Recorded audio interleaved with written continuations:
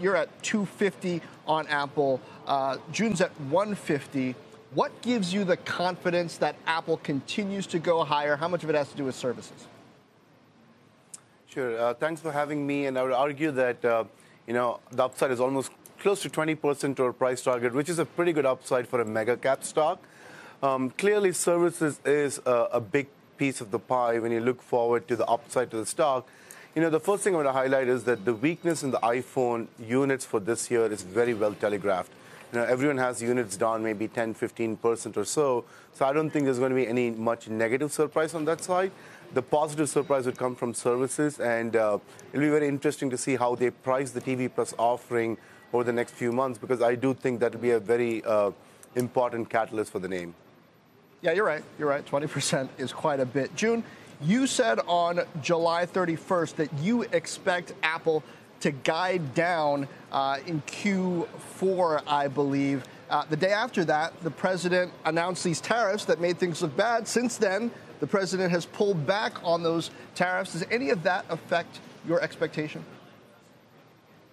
Yeah, sure. The two reasons we downgrade Apple.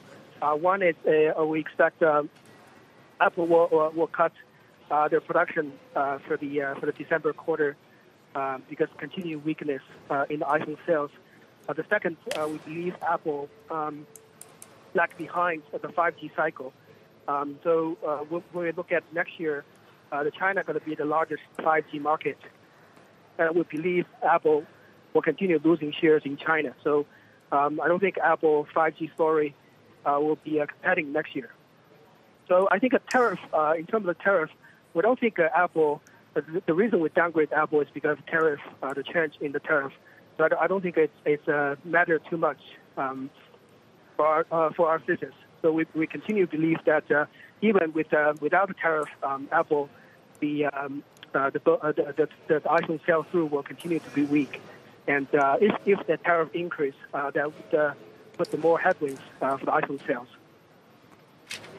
Krish, a lot of focus on this upcoming Apple TV Plus launch in the fall, and getting reports now that there's been a big boost to content spending, $6 billion.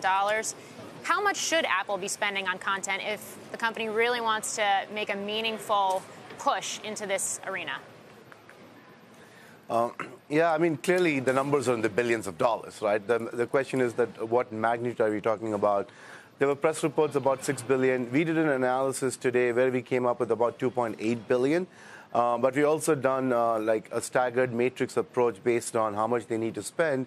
And, you can even think of like Netflix kind of numbers, like running close to $15 billion. The real question at that point is that, what is the big opportunity cost for them?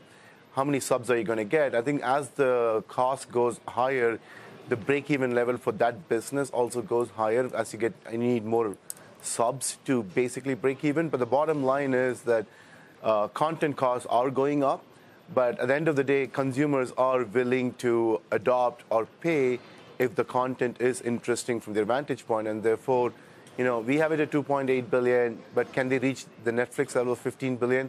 I think it is possible. Hey, Jun, I know they get mentioned today in this journal piece on the softer pace of buybacks.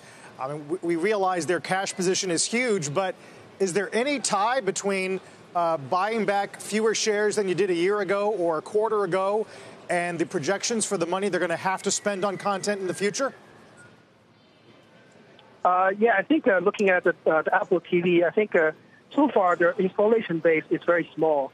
So I think they're trying to monetize, continue to grow Apple TV and trying to monetize that user base. So I think it's going to take multiple years for them to increase the TV installation base and also spend, more money on the content side. For the buyback, I think they still have a huge cash right now, so I think they probably will continue buyback. I think there will be a little bit balance between the investment in the content and also the cash buyback. And finally, Krish, Jun makes an interesting point when it comes to 5G. We had Gene Munster on yesterday. He said that he thinks that while the holiday season this year for the iPhone will be good, right after that, people are going to start thinking about 5G coming the next year, and iPhone sales could be really disappointing. Why isn't he right? So, yeah, I mean, at this point, the expectation is that the 5G phone is going to come sometime next year.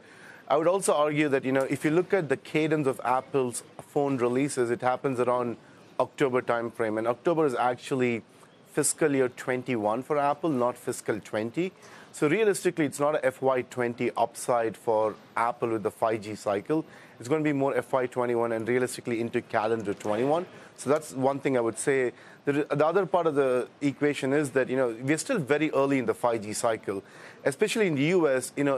If you own an iPhone and I come and tell you that, a 5G phone is going to be delayed by 9 months to 12 months, chances are of the consumer switching over to Android is actually de minimis, I would say. So I think there's a little bit of stickiness in the US. So I don't see 5G delay as a big risk.